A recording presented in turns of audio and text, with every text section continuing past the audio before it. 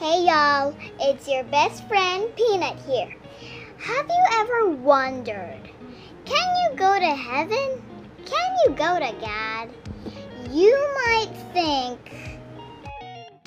there are plenty of ways to go to God. We can pray seven times a day. We can go to church every day.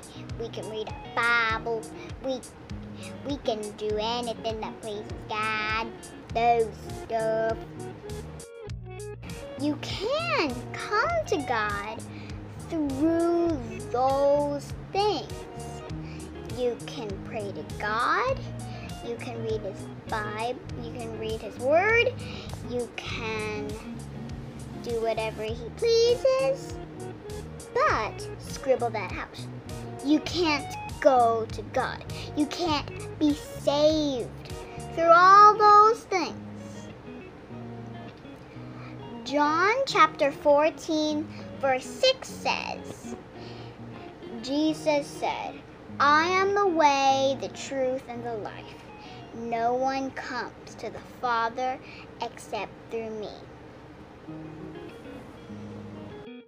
What Jesus is saying is that when you trust in Him, you can go to heaven.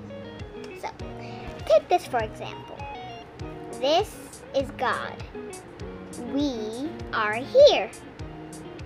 But we can't go to God because there's a big gap between our worlds.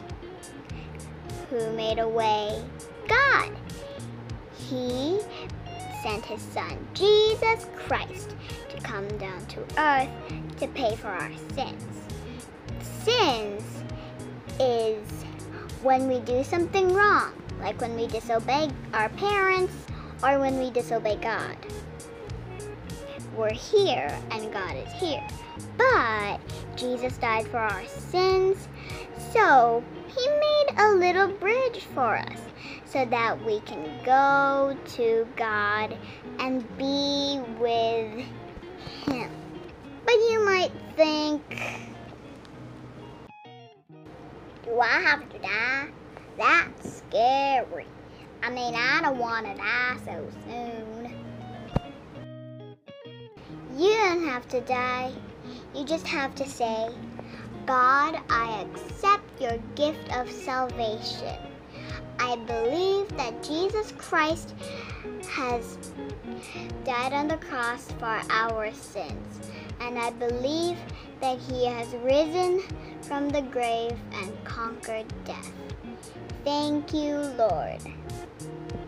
And if you just prayed that, then hooray!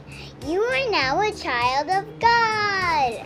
Welcome to God's family. If you like this video, subscribe and like the video down below.